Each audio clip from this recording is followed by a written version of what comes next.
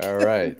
Good day and welcome with that doleful countdown. Welcome to this week's edition of The Week That Was, which is not nearly as serious a show as that stupid countdown. That would be like suggest. for a Scientology show. Yeah, exactly.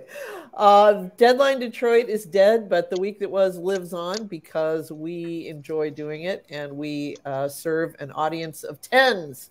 And we don't want to let those hundreds. Exactly. Hundreds. I am Nancy Derringer, filling in for the peripatetic Saeed Khan, who's out racking up more frequent flyer miles as we speak. And I am joined today by our usual cast of semi-regulars. We've got political consultant Adolph Mongo down there in your in the southwest or southeast portion of your screen.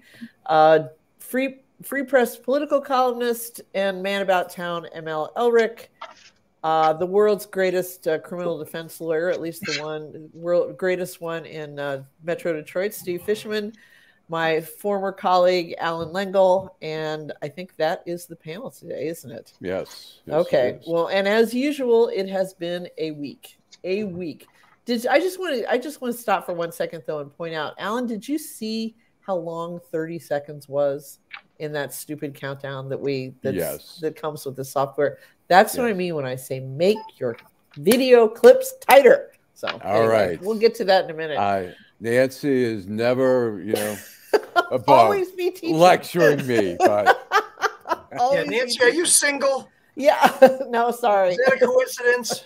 You seem like you're high maintenance. I think my husband is deaf, though. No, I'm not high maintenance at all. He's deaf. Yeah, but anyway. She's opinionated. Okay. I'm opinionated. We're all opinionated, and I'm not high maintenance. That is like something that they say to women, and they just don't say it so much about men. Men are just mercurial or whatever, but women are always bitches. But Charlie LaDuff mentioned it to me. I don't know. Oh, really? Okay. Yeah. I see he is really seriously gunning for that national spot that he thinks he deserves. All this reporting from the border is just like, and why do we need you down there, Charlie? But that's he's gonna help build a wall. Oh yeah, he's gonna help build the wall. So anyway. All right, let's talk about what the week brought us this week. As long as we're talking about overly long video clips, I think we really need to start off with a smile. And Lengel, would you cue it up? Donald Trump announced yesterday he'd be making a major announcement today, which got everybody going. It's like, what's he going to do? Is he backing out of the race? Is he suing the Statue of Liberty? Who knows? And there was a lot of speculations online. Some thought maybe he was returning to Twitter or releasing the files on JFK or endorsing Ron DeSantis, choosing a running mate, starting his own political party, running for Speaker of the House. Well, it turned out to be none of those things. Trump's major announcement was this. Hello, everyone. This is Donald Trump. Hopefully your favorite president of all time, better than Lincoln, better than Washington. Hornier than Kennedy, badder than Taft, you name it. An important announcement to make. I'm doing my first official Donald J. Trump NFT collection right here and right now. They're called Trump Digital Trading Cards. These cards feature some of the really incredible artwork pertaining to my life and my career. It's been very exciting. You can collect your Trump digital cards just like a baseball card or other collectibles. Trading. Yes, that is the former president of the United States of America appearing in some really badly photoshopped, heroic image digital trading cards that feature him looking about 100 pounds lighter and dressed as not only the ones we saw there as a spaceman, they also have him as a fighter pilot, a NASCAR driver, what looks to be a football coach standing on the 45th yard line, get it, 45, and several others. And it is truly, I mean, even the maggots that I follow on social media were, if not dumbfounded by this. And what's this about? But I mean, did anybody get a chance to page through those $99 digital trading cards? No, but you know who thought this would be a good idea? Him. No, this guy who got a marketing degree from Trump University. Exactly. I mean, it's it's amazing when you hear his name and he's trying to talk about Lincoln and Washington like he's in the same. It's just phenomenal. It's phenomenal. Better than them. Right. Or as Jimmy Kimmel said, hornier than Kennedy. Hornier than Kennedy. Yeah. We watched we're HBO liberals, and so we watched the what do I want to say? The Pelosi in the House documentary on HBO, which I think dropped this week. And it is about what you would expect. It's made by her daughter, Alexandria Pelosi, who's a filmmaker. And it is a loving portrait of her mother that was gathered over a course of years. And it's about what you would expect. But what I found surprising about it was my visceral reaction to seeing Trump again, because I've gotten used to him not being there anymore. And there's something about seeing him, where he kind of like judged out his lower teeth, and he has that stupid hand gesture that he does. That's the kind of like the okay, but it's squashed a little bit, or he waves his hand around like this. And it was just like, it was just like a physical revulsion. But anyway, anybody else watch it? I have not watched that. Okay. I'm still waiting for the Pelosi Jim Jordan sex tapes to come out. Well, apparently they were shot by his wrestling coach. As a woman, I have to say the thing that I found most amazing. I mean, she is now what, 82? Nancy Pelosi? She's at least 80, and she is still walking around the House of Representatives in very high heels and not appearing to suffer from it, and that really says something. She was very impressive.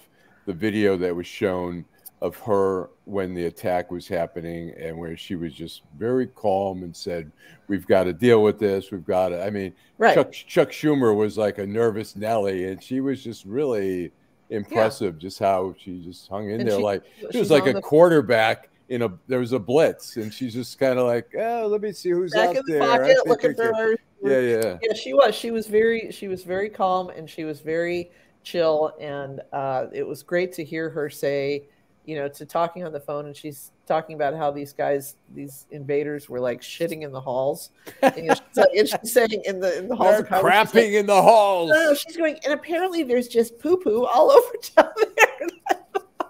I thought, just poo poo, you just gotta love that stuff. So anyway, all right. I noticed that Bill Sikely, who was with us last week, said that Trump's ability to keep us talking about him is quite something, and I get the feeling that's all this is about. But let's move on. We have a new president now, and luckily we didn't fall into that trap. Yeah, right. Yeah, right. This week was the official signing of the defensive marriage. Actually, what is it called? What's the new Marriage Act? The LGBT and interracial marriage protection. It has another name. I forget. Whatever.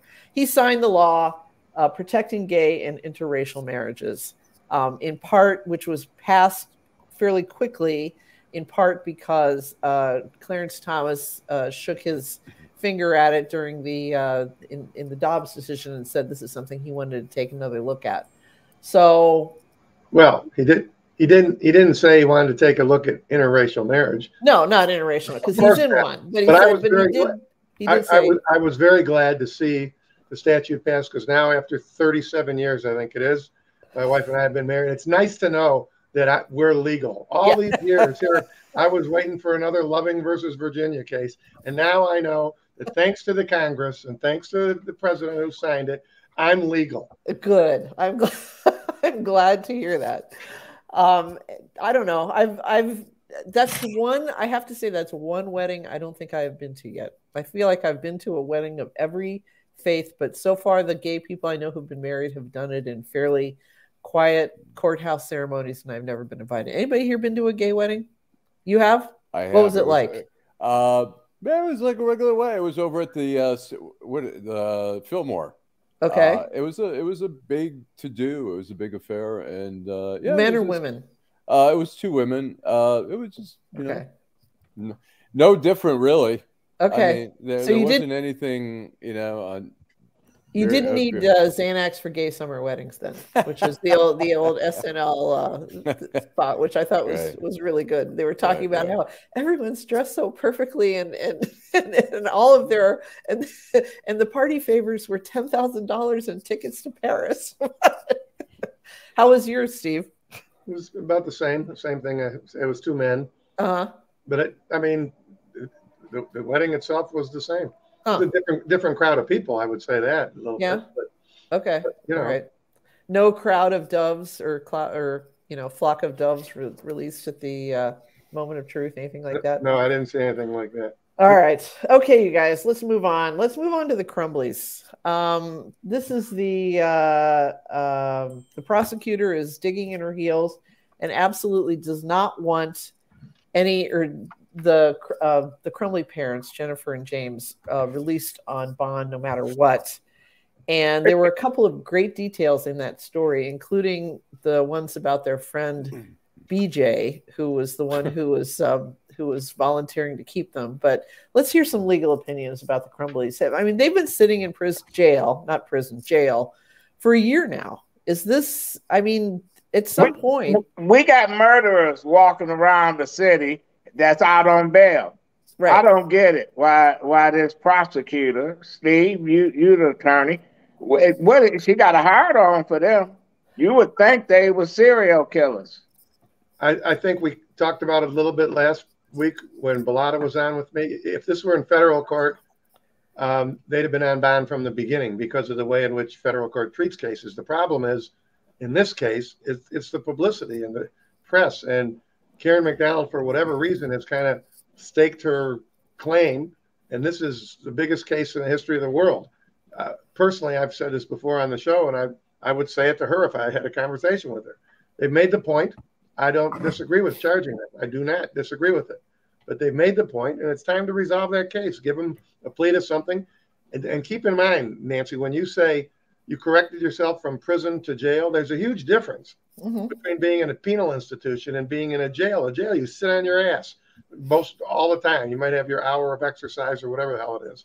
If you go to a penal institution, it might not be any fun, but at least you can get out and do things. You know, you can take classes, you can get out into the yard, and you can exercise. It's just a completely different world than a penal institution. So when you sit in the county jail, which is where they've been, I view that, and I have asked judges at times years ago when sentencing, particularly in federal court, when they started sending people to county jails, I've asked the judges to consider it as 2 days for each one. That's how much different it is being in a jail.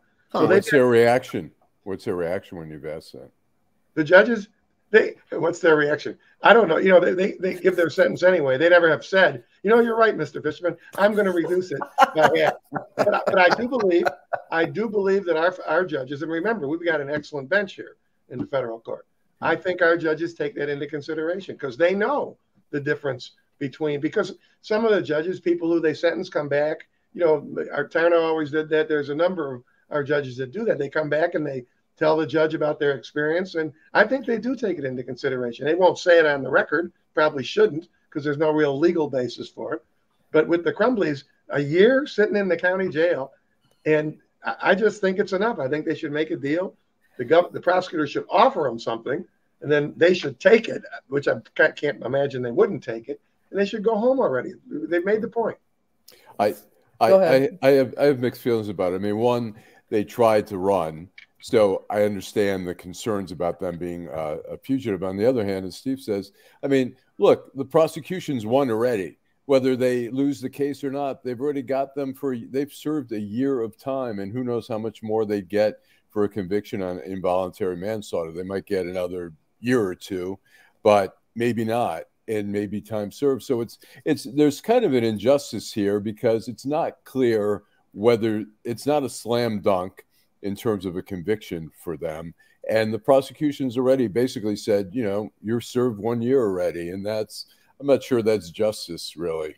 So, well, I don't know. I mean, I think, what is a typical sentence for this type of, well, this is a unique case because of the we're talking about their kid. But I mean, what is a typical sentence for involuntary manslaughter? Probably somewhere around 3. 3. Okay. 15. Remember, we have indeterminate sentencing in this state, which I'm trying my best to change, but that's another issue for another day. Okay.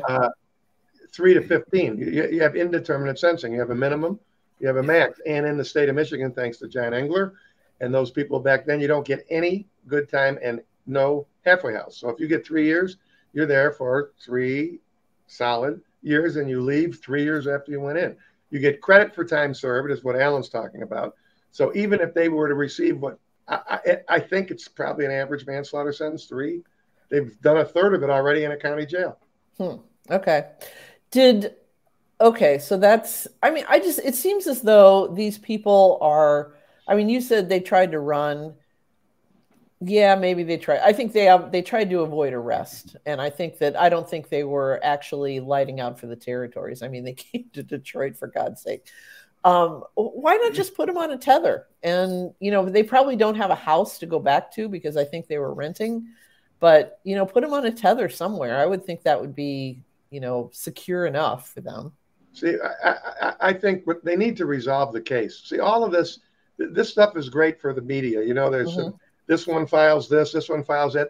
The stuff that you guys saw in there about the person that they were going to live with. I mean, no judge would let somebody go to live with that guy. That's for sure. Right. Based on just what you read, assuming it's true, what they put in there. They need to resolve it. Forget bond or no bond. They should resolve the case. Give them a plea. 3 weeks later, they'll get sentenced. It's not like federal court where it goes on for 3.5 months. And then that's the end of the case. That's it. Then all this business about bond doesn't really matter. Give them something to plead to and make them a sentence bargain if you want to say, okay, we're going to sentence you to a year solid, one to whatever, and you get credit for the year you've been in. And then it's done with. The case should be over with. Yeah. Ratai was talking about... It does seem like since the kid has reached a plea, that the parents' case should be on some kind of fast track, because that seemed to me to be the bigger, messier case. But maybe the prosecutor is trying to get her pound of flesh by keeping them behind bars as long as she can. Well, yeah, but keep in mind, Michael, the prosecutor can't keep anyone behind bars, and the prosecutor can't keep the case from going to trial. I don't know anything about Oakland County Circuit Court. I don't even know who the judge is on the case. But if that judge looked at it the way you just said it, and I happen to agree with the way you just said it, the judge would clear his or her calendar and say, all right, look, January 15th, we're going to trial. I don't want to hear from either side about how, oh, my God, I'm too, I'm not prepared. How could they not be prepared after a year? You know what I'm saying? Yeah. So it's really the judge. The prosecutor can't control that. The judge, if it were in front of Judge Tim Kenney, who's now retiring, if it was in front of Judge Kenney, this case had been tried already. I'm telling you, because that's what he would. That's what a good judge would just say. Look, we're going to court. That's it. But now keep in mind, it's at the Supreme Court, so there's a delay that's not caused by the trial judge. Now they got to wait and see what the Supreme Court says. That's why they should make a deal. Sitting around waiting on the appellate courts, the people could sit there 2 years.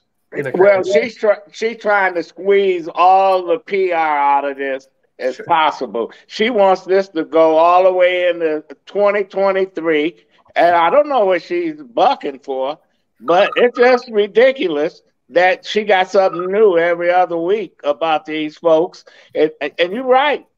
Solve this thing. Let them plead guilty or whatever. I still don't believe they're going to get convicted if it goes to trial. I agree with you, man. I think it'll be they won't be acquitted. I've said this from the beginning on this show. They won't be acquitted, I don't believe. But it'd be tough to convict them because it only takes one person, 2 people, 3 people, and you're going to get gun owners or people just have a different view of the world. And they're going to say, look, that's not criminal what they did. It's stupid what they did. They're assholes for doing it, but it's not criminal. I think that's a big problem for the prosecutor. So make a deal and get done with it. That's my point. I think Adolph's right. She's definitely milking this. I mean, this is an ambitious politician, and there's nothing wrong with that. The state of Michigan is filled with ambitious politicians, but I think she's gunning for something down the road. And you find me a politician who's not ambitious, and I'll find you someone who's not a politician. Right. Exactly. They're part and parcel.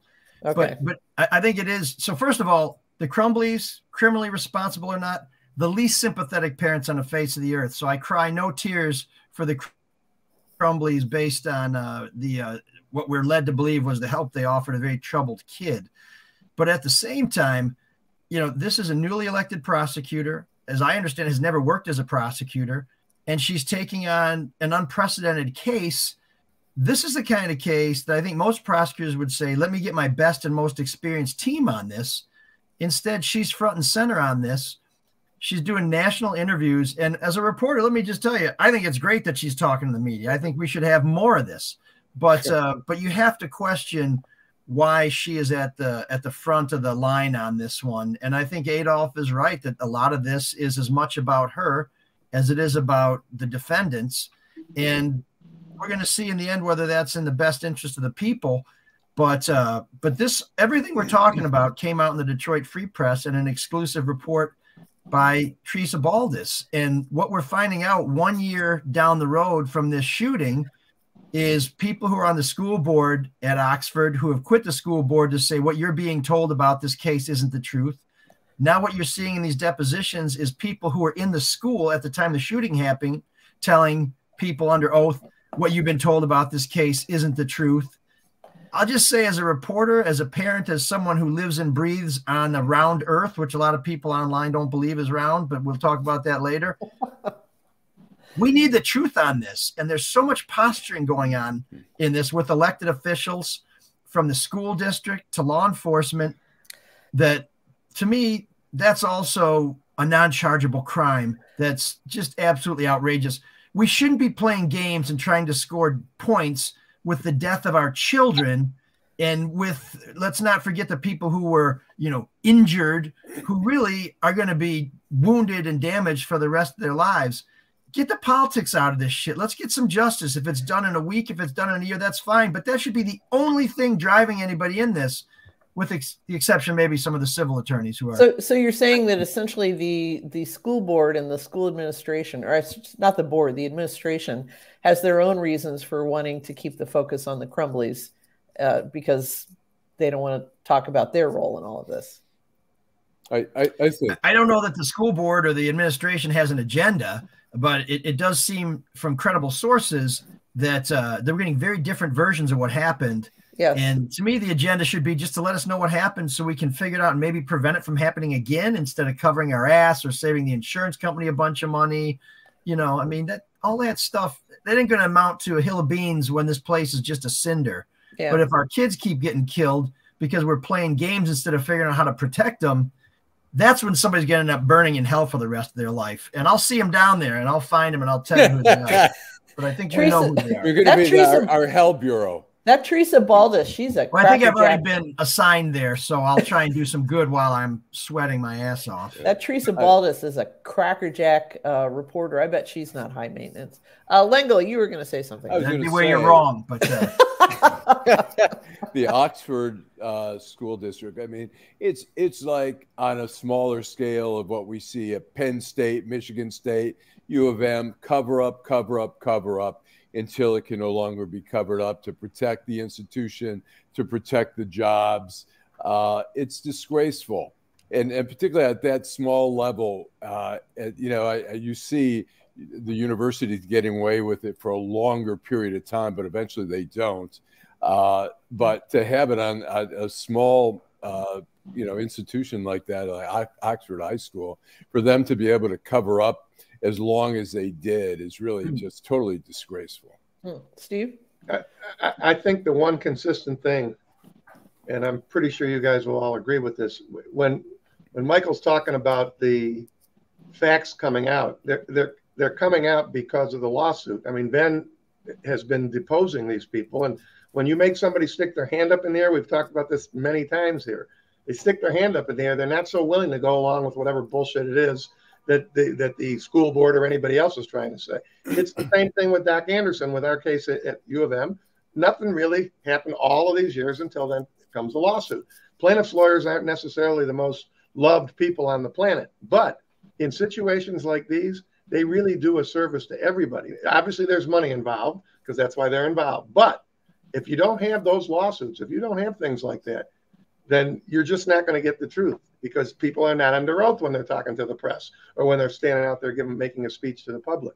So it's just interesting to me that all of these things, Penn State's another one, all the things that you're mentioning, Michigan State, Penn State, our thing with Doc Anderson, this business here in Oxford, it really starts to come to the fore when lawsuits happen because people have to testify under oath.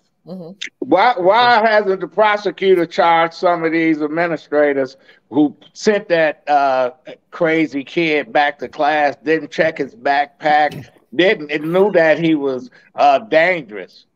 Now she jumped on the parents. Now you got to look at everybody involved. This might have not happened if they would have done their job, and they didn't do their job when dealing with this kid. That looks like that's going to be a question for the civil courts. Steve, sorry. Adolph, that's exactly right what Nancy just said. That it'd be very difficult to charge any of the people that worked in the school, including the people you're talking about, criminally. But the civil lawsuit, they're defendants in the civil lawsuit, the people you're talking about, and that's where they're going to be not out of their own pocket. It'll be whoever it is, the insurance company or the school district. But that's the only way. It's too extended. This is charging the parents, as we all know, is a pretty unique move. But this is not something that happens all the time. And I think if you start going to the school administrators, it'd be almost impossible to charge them criminally. It doesn't mean you can't hold them responsible in a civil lawsuit, which is what's going on. Okay. All right. Let's move on. Another high-profile criminal case is beginning to unfold now, starting with a high-profile arrest in the Bahamas of crypto fraudster Sam Bankman-Fried. Now, I'd like to start this little segment of the show by asking, does anyone have a definition of cryptocurrency that a layperson can understand? We're all smart people here. Go ahead. You know how they say a fool and his money is parted? It's by crypto. Okay. I've been struggling to understand crypto since it kind of came on the scene, and I feel like a dog. I mean, somebody starts to talk to me about it. It's like the old Far Side cartoon. It's like blah blah blah blah blah. That's what it sounds like to me. It's just like, well, it's got this, it's held in the blockchain. And it's like, I don't understand what the blockchain is, and that has to be explained. But it always sounds to me like magic beans, because they tell me it's a form of currency. It's money. But at the same time, it's bought and traded on some sort of exchange, which is what FTX was, which is what Sam Bankman-Fried was dealing with. So I just don't understand it. And I have never been so glad that I never invested in cryptocurrency when people were telling me that it was the latest thing. But this young man with his crazy hair and everything else is now has been arrested in the Bahamas and is going to be extradited to the United States and is going to face probably enough charges to put him in prison until his unruly mop turns gray. But does anyone, I guess I want to start by just asking if anyone understands enough about crypto to understand what happened here, other than he made off with a lot of people's money.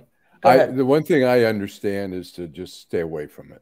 And the other thing is, as I was talking to a friend the other day, she was saying that, why did he have to be Jewish? Another Madoff. Why? It's a shanda for the Jews. He's got a hyphenated name, and both names sound very Jewish. But yeah, put one Gentile name in there, mix it up a little. He was the son of two Stanford professors. And so he was, brought up in this, highly intellectual world. I'm sure he learned to spin bullshit with the best of them. But, the details that I read about this case when it first broke, I just blew my mind. Something about how he never wears anything other than shorts and a T-shirt. I think he did actually do some congressional testimony, and he wore a tie. But they said he walked into his first venture capital meeting playing League of Legends on his phone and refused to stop. And everybody just fell over, tearing the seams of their pants, getting their wallets out fast enough to just shower him with money for this FTX thing. And I still don't even understand what it is. So this is going to be an interesting case. Wall Street, I think, taught us 20 years ago that you can dress real good and still be a shifty asshole. So I don't want to judge the man best on his apparel, but I think we've also seen quirky geniuses who seem weird. They just be weird and not quirky geniuses. I bought $10 of crypto. PayPal had a deal where if you bought $10 of crypto, they would give you $10. Okay. So I basically recouped my investment. That crypto is now down to $2.97 because it has no value. It's not attached to anything. It's not attached to an asset. It's not attached. It's basically you put money in somewhere and you trust that the people who are putting money in there are somehow growing the value of it. I mean, it's the greater fool. How do you get the $2.97 back? How do you cash out on that? I think I can sell it. I think it's like a stock where in theory it's worth $2.97, but if I put it on the market and nobody gives me $2.97 for it, it's worth nothing. I gave you 50 cents. The stock is backed by something. I gave you 50 cents. 75. Sold. What can you buy with it? Well, that's Adolph. I'm so glad to hear you dreams. say that, because that's what I would always ask people who are telling me you should buy crypto. I'm like, okay, so it's currency. So what can I buy with it? And the only answer anybody had was a Tesla, because Elon Musk was really high on crypto, and you could buy a Tesla with crypto at one point. But he bailed on that, I think, because the other thing about crypto, one of the other wonderful things about crypto is everything is kept in computers. And so to keep these data fields going, the crypto exchange consumes so much energy that it actually has a seriously negative effect on the rest of us who aren't invested in crypto, because it's just sucking up electricity. Well, and apparently there are places in like Iceland, these server farms, you know, where all of these that are just, and they always call it mining crypto, that is, which I don't understand either, but that it's, you know, that's churning away, keeping the magic beans tumbling along in magic bean land. And you know, like you said, why are we spending, why is it using so much energy that we could be directing to something more useful than to keep, you know, a bunch of rich assholes, rich dreams alive? So you're absolutely right. It's exactly like a Ponzi scheme, except they give you a statement. Yeah. What happens is you get in early and you get out on time and you're very happy. Right. Exactly. You get in late or you hold it too long, you're very unhappy. Right. And whoever didn't recognize this as a classic Ponzi from the jump, well, guess what? Don't throw dirt on Ponzi. He wasn't that bad. Okay, that's true. Yeah, he didn't contribute to global warming. The person who took over the company from this guy was testifying and saying this was just a very simple fraud. He said basically he took investors' money and he spent it on his own personal things. He says there was nothing complicated about the fraud. Well, I'm looking forward to the Big Short version of this that will maybe finally have an explanation of crypto that will stick in my brain. But I hope we, and the whole idea you were talking about how it's backed by nothing. I mean, that was one of the arguments for crypto in the first place is, well, what is the dollar backed by? We're no longer on the gold standard. You know, you can't take your $100 bill to Fort Knox and have them give you $100 worth of gold in exchange. It's, you know, so they call it fiat currency, right? Because it's just, but at the same time, if the entire world agrees what the value of a dollar is, that's worth something. And it's not, I mean, we can't agree what crypto is worth other than $2.95. So I'm glad that was a cheap lesson for you to learn. No, I made $10. Actually, I guess I made $2.97, but it wasn't from the crypto. Exactly, right. $2.96. It's already down. Adolph, I need to get 50 cents as soon as you can get it over here. Yeah, exactly. All right. So we were talking earlier. We were shit talking Charlie Adolph earlier, who was down at the border for a while. The border is in the news again, and for good reason, because we no longer have people trying to sneak across in the dead of night and you know, disappear into the darkness on the American side to take some, low-paying landscaping job somewhere and in hopes of a better life. What we have now are thousands of people are crossing the border in full daylight and delivering themselves directly into the arms of the authorities on the Texas or the American side and asking for asking for asylum, which is different from just plain illegal immigration. They make their application, it puts them into a kind of a twilight zone until these cases kind of, go through the proper authorities. But what kind of problem is this? Is this the Fox News? Is this the Fox News sky is falling problem, or is it the CNN level? This is just a huge clusterfuck that we're going to have to figure out. Both. Go ahead, Alan. I think it's both. It's horrific watching it, and really when you see like the mayor of El Paso talk about it, the people in the towns talking about it. I mean, how can any city? I mean, if people were coming from Windsor to Detroit by the thousands and just flowing into Detroit, we'd be freaking out, and it's mind-boggling. I mean, Republicans and Democrats have to get their shit together and figure this out, because it's untenable to see what's and these are people who are generally fleeing not Mexico, but they're fleeing like everywhere, Central America, Venezuela. We're seeing people exactly. From they're South dealing America. and what they're dealing with, or what they're running from, is these criminal gangs that have taken over some of these cities down there.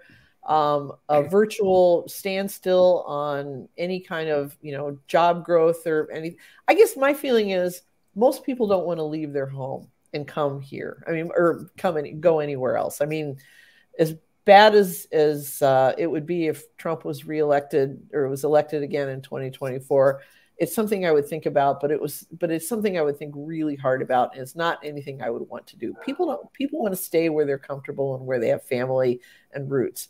Why don't we put more effort into shoring up or cleaning up some of these Central and South American, cesspools that these people are fleeing from? Well, I was just in Panama, and it's just not happening in the U.S. People from Venezuela and Colombia, they come into Panama in droves. Because Panama is a more functional state. There's no question about it. And in a minute, Panama got their own issues with their own folks, but they're coming there. The ones that have money, they're moving to Panama, because Panama is a tax haven, the Panama City. But we got folks that just looking for places to go. U.S. is one of them, but all these islands, etc., people are fleeing South America like the plague. There's no question we're going to have to do something about it. Otherwise, what's going to be left? Well, and this is also going to become more of a problem as climate change intensifies, if it does intensify, because people are going to find some places are not livable anymore. And it could even happen in the United States, with these droughts out west, and you have, wells running dry. I mean, you have to do something. You have to drink water. You have to move somewhere. It's entirely possible that if we all wait long enough, we will live long enough to see Michigan become the Saudi Arabia of water. But, it's terrible. I mean, the videos that I've seen of these, these people with all their belongings they can carry and their children and everything else coming in here and hoping for, some sort of asylum program. We have to respond to it somehow. And you build a wall. You do something. You can't keep people out. What are you going to do then? Well, I don't know. I mean, that's why I suggested maybe some, informal nation building south of the border. In Florida, they let the Cubans in and they take the Haitians back. Right.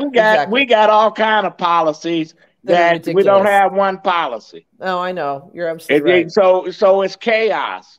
Yes. And the government is responsible for this chaos. And when the vice president's supposed to be in charge, she just did a Houdini, a disappearing act. She's supposed to have been down at the border, etc. Right. They got to do something. Yeah. I don't know what her presence down there would do other than just, draw some news cameras, but, there symbolic at minimum. Symbolic. Okay. All right. Okay. How many MSU grads do we have on this panel? At least 2. Elrick and what is? I think Fishman went there too. I did go there. We went there. Well, I got a degree from Michigan State when I was in the 4th grade when we visited. Oh, okay. I'm telling Wanda about you, Adolph. Wait, am I on or off? Can you hear me? Yeah, I can hear you, but your image is frozen. Okay, as long as you can. So actually, it's a little different. Adolph, I like that one about you in the 4th grade, you get a degree. But what I said, I got inducted in the Michigan Jewish Sports Hall of Fame about 20 years ago, and the MC was Judd Heathcote, who was a retired basketball coach. And then for some reason, Judd got up there, and all he was talking about was Michigan, and basically saying that the students at Michigan are dumb. The degrees don't mean anything, blah, blah, blah.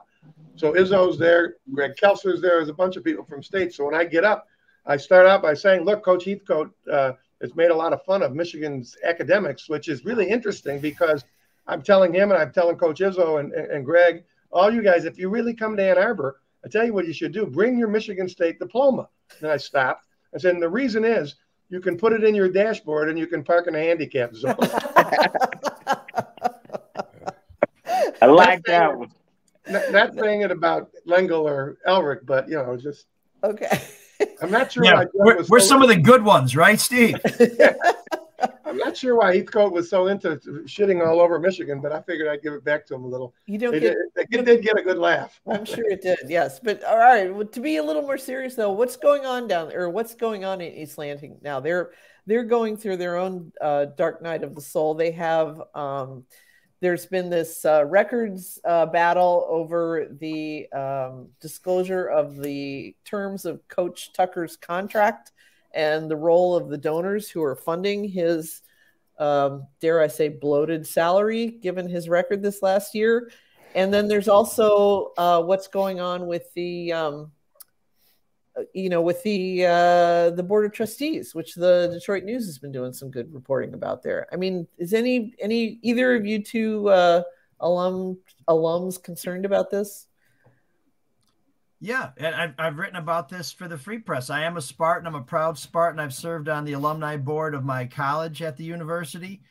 But there's a problem at Michigan State that isn't being cleared up. And it doesn't seem to have been affected very much by the scandal of Larry Nassar, and that's that they are continuing to play hide the football. They are not disclosing records that they should be releasing. They have a bunker mentality where it's come and get it. And that's just not good. Those lessons should have been learned a long time ago. It doesn't appear that they were learned. When this Mel Tucker contract comes out, which we're led to believe it will be finally released next week, we may find out that there's absolutely nothing inappropriate in it, which I hope is the case. But at the same time, you shouldn't act like you got something to hide if you got nothing to hide. And I'm always nervous when people act like they have something to hide. Mm-hmm. But this is what happens to everyone who hides the truth, who won't face the reckoning of their actions or the actions of their friends or loved ones or co-conspirators. If you get a cut and you don't get it treated, it can lead to gangrene. And when it leads to gangrene, they can cut off all your limbs until the gangrene gets to your heart. And when it gets to their heart, there's nothing they can do for you. You're just going to die. Michigan State continues to not take tetanus shots, to continue to get cut, to continue to not treat it. We've lost a couple of limbs, and we're getting damn near close to losing our heart because you just can't keep going on like this, because at some point the public says, what the hell is it going to take for you guys to learn?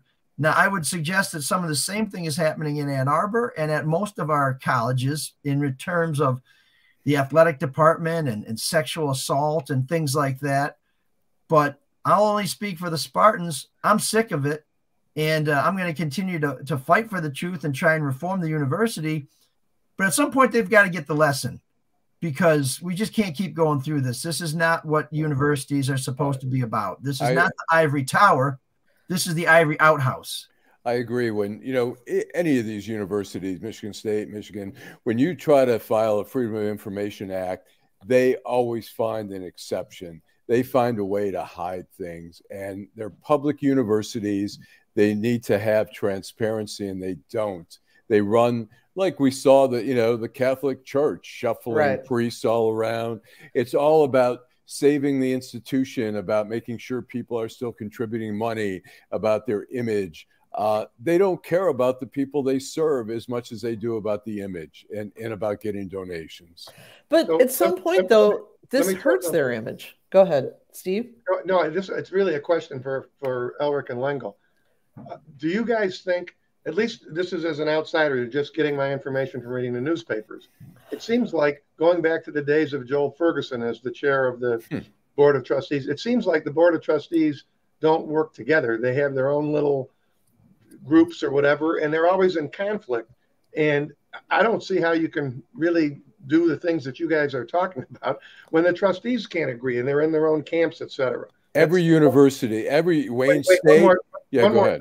The second thing is, I think, Alan, you hit on it. I think the only way,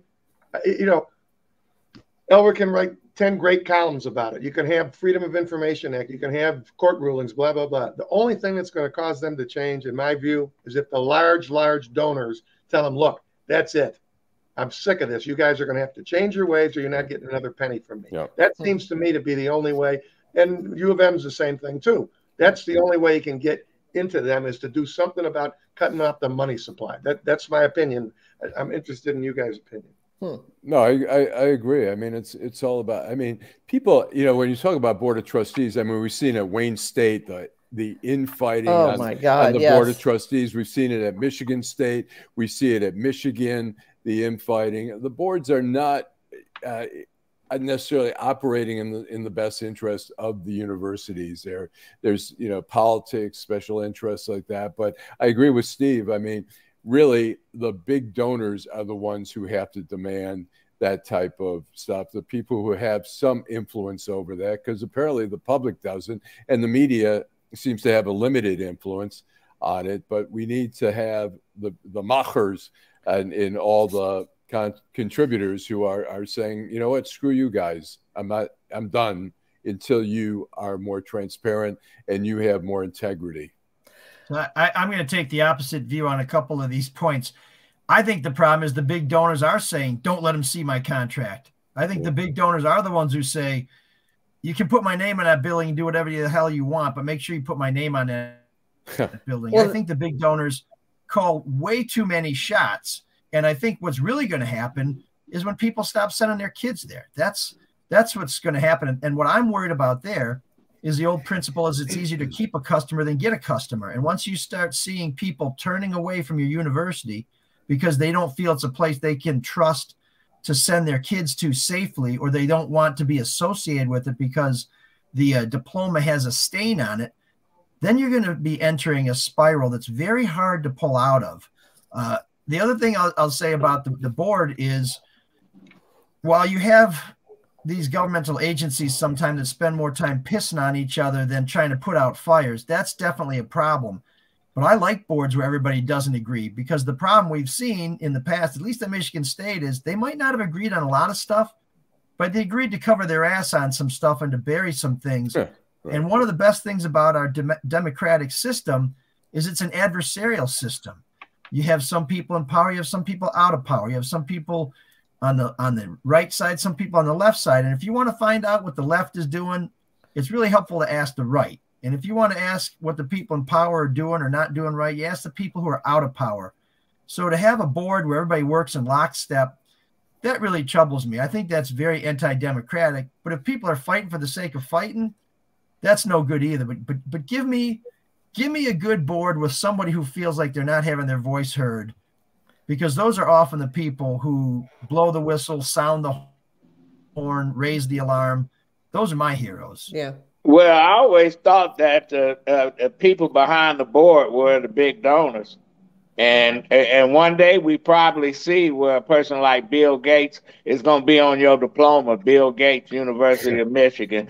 Since Michigan is selling football positions, quarterbacks, and all this other stuff and putting people's names on it, you look at the board.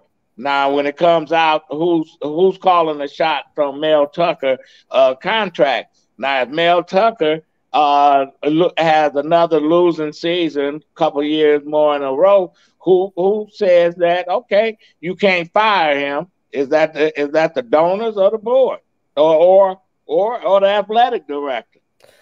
Well, and that's part of the problem. I mean, I think that, ML, you're talking about it'll happen when, people stop sending their kids there, but is that going to happen? This is a huge institution, and it has a very large and devoted alumni base. I mean, did your kids go there? Do your girls go there? I don't know how old your daughters are.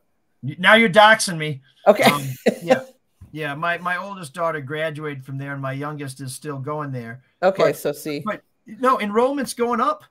Yeah, they're setting records even with all this foolishness. So that's where, I think really the only thing that's going to kill this bug is all the sunshine we can pour onto it. And one of the reasons why we can't find out more about university president searches is because Michigan went to bat to try and keep that stuff quiet. And I'm not saying that to take a shot at Michigan. Michigan State's like, yeah, we love that. Way to go. Yeah. We're finally cheering for Big Blue.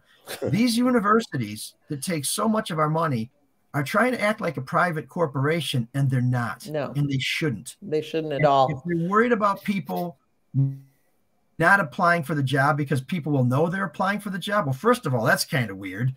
And second of all, when you have these applicants for high-profile positions, most of the time, the people who find out the things that the people hiring really need to find out are from the public, from the media who does some investigations, or people who know them and call them and say, hey, I just saw you're about to hire this idiot.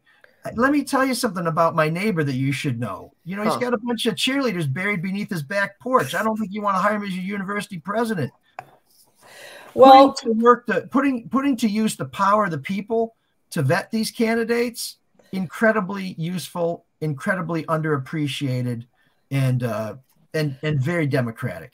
And I think that is a good comment to transition to one more topic that I want to at least visit briefly, which is the revelation this week from Dana Nessel's office that a lot of the Chatfield investigation documents are going to be kept secret, or she wants to keep them secret, essentially to stop embarrassing the other people who were involved in it, the various high-level lobbyists and appointees and the Lansing Mafia, essentially, if you want to put it this way. I mean, that to me is appalling. I understand that people had to deal with Lee Chatfield because he was the Speaker of the House, and you have to deal with the people that you play the cards you're dealt, not the ones you want. But I mean, this just seems like a really self-serving way to keep the public out of the loop when the public absolutely deserves to know everything about this particular investigation. Anyone? Well, I got a couple thoughts on this, and I want to say them before Steve, because I think Steve's going to say something that may clarify what I'm going to say. These affidavits are fantastic documents, and I want one now. But here's kind of the problem with it. These affidavits name a lot of people who may or may not ever be charged. And we saw one search warrant affidavit or wiretap affidavit come out in the Macomb County public corruption scandal, where the FBI, I think sincerely, disclosed some information to a judge to get the authorization of the reauthorization of a wiretap, where a dozen people were named. And they were named as people who the feds believed were guilty of committing crimes or were involved in criminal enterprises. Most of those people were never charged. And some of those people later received letters saying, no, they're a good guy. I think the release of that wiretap kept Benny Napoleon from being our lieutenant governor because it put such a taint on him that Gretchen Whitmer didn't want to have that baggage when she put him on the ticket. So these affidavits are fascinating. They reveal a lot, but they can be incredibly damaging to the people who are named early in an investigation who may never reach the tipping point of being charged. So that's a part I'd love to hear Steve on. But I'll also tell you this. If you don't think somebody's guilty of a crime, don't put their damn name in an affidavit. That's on law enforcement. Those affidavits need to come out because Steve's absolutely right. I can write 10 great columns. I don't know if I have 10 great columns in me, but whatever I write is not going to change anything because I've already written about this whole thing, about how we need to get to the bottom of this because this is about protecting people in Lansing. And the Chatfield thing, if they get to the bottom of it, there's going to be a lot of people who call the shots who are going to be dragged out into the sunlight, and they sure as hell don't want that. And that's my concern about this. Who got to Dana? Okay. So, go ahead, Steve. It's interesting what Michael's saying is exactly true. It just so happens, and I can talk about it now, obviously. Benny and I have been friends for many, many years, and he came to see me exactly because of what Michael just talked about. There was carelessness at best on behalf of the FBI agent who was the affiant on those affidavits. And Benny wasn't the only person whose name was tossed in there. And I'm not talking about where, oh, he wasn't charged. He hadn't done anything. They had listened to a wiretap from somebody else and somebody mentioned his name or something like that. I've represented a half a dozen very well-known people who I'm not going to mention, who have been Vonda Evans, I think, name came up in there. I didn't represent Vonda. Yeah. What Michael just said is exactly what can happen, and that's why it's very dangerous. If that's Dana's real motive, which who knows, if that's her real motive to protect the innocent, then that's fine. But if her motive is to protect donors or people who somehow have enough, clout to keep this stuff out of the thing, but you got to be very careful when you start looking at search warrant affidavits that are, or affidavits in support of wiretaps, if they're carelessly drawn. And I don't know that you're ever going to be able to say to FBI agents, you can't put someone's name in there unless they're guilty or something like that. But you got to be careful, particularly when it's somebody like Benny or somebody else who's in the public eye already. So we'll find out, hopefully, eventually, who the people are. But if the people didn't do nothing, it's very difficult to undo that. And you guys know because you're in that business. That's why I requested for Benny. I've had about 3 or 4 successful times where the U.S. Attorney's Office sent me a letter that said that we're not pursuing any charges. And in Benny's case specifically, he was authorized, I was authorized to tell him he could say when he was in a press conference or something like that, look, we've been through that. I have a letter saying I didn't do anything wrong or blah, blah, blah. That's something you got to be concerned with. Okay. All right. I think we have reached that time. Allan? Downtown Detroit, Robert World, Schmuck of the Week. It is that moment in the show when we try to find one person who kind of sums up all of the bad stuff that happened in the past weekend. Who would like to go first? I'll go first. Hey, we start in the new year. We got Senator Dianne Feinstein, who got dementia and any other things, about 90 years old, and won't leave. I guess she's going to do a Strom Thurmond thing. They're going to have to carry her out of the Senate. And why won't she retire? Where's Grandpa at on this? That's a good question. Yeah. I think people have quietly tried to talk her into that. I think that people have quietly leaked to influential journalists just how bad off she is. But you can't, people keep voting for her. You can't do anything about that. But yeah. Where is she on her term in terms of? I think she was just reelected.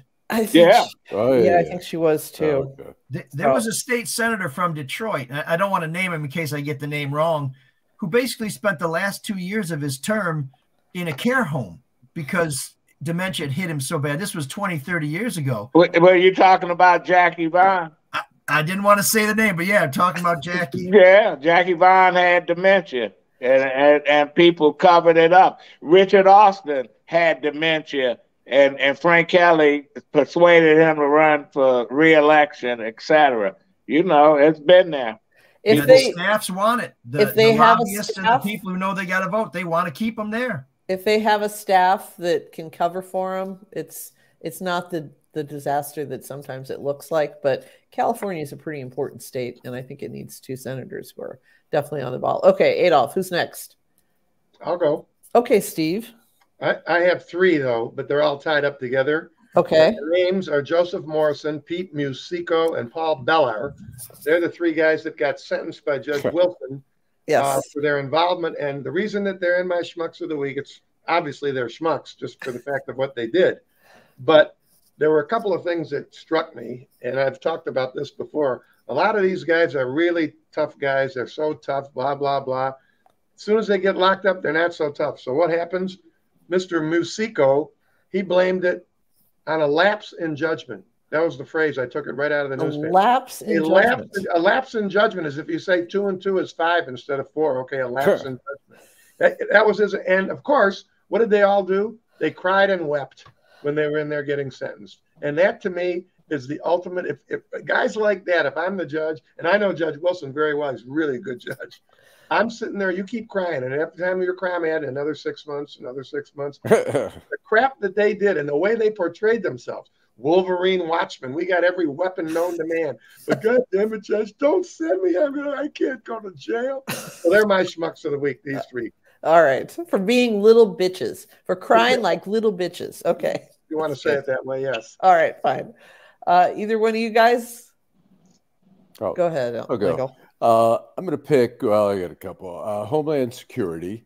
A report came out that there are 300 plus former and current members of the Oath Keepers who are Secret Service agents, ICE agents, Border Patrol agents. I'm thinking, like, who is doing the vetting on this? There's supposed to be a vetting process here. If you're part of an extreme group like this, I don't know how, particularly Secret Service, where you're right there with the president at times. And then Marjorie Taylor Greene, who said, talked about January 6th. She said, if she was involved, we would have won. In the German, the arrest of the Germans last week, several of those guys were in the military. So I mean, it's like there's a personality type that tends to flock to that, and it's very dangerous. It's always been there in the military. You got a high percentage of folks that's in the military that's all the way to the right. And police too. I mean, if you look at federal law enforcement, FBI, DEA, there's a lot of former military people part of that. All right, Elrick, how about you? So this is going to be the subject of my column this Sunday in the Free Press. You can get a subscription for $1 a month, by the way. That's right. Wow. Money well spent. It's Senate Majority Leader, outgoing Senate Majority Leader Mike Shirkey.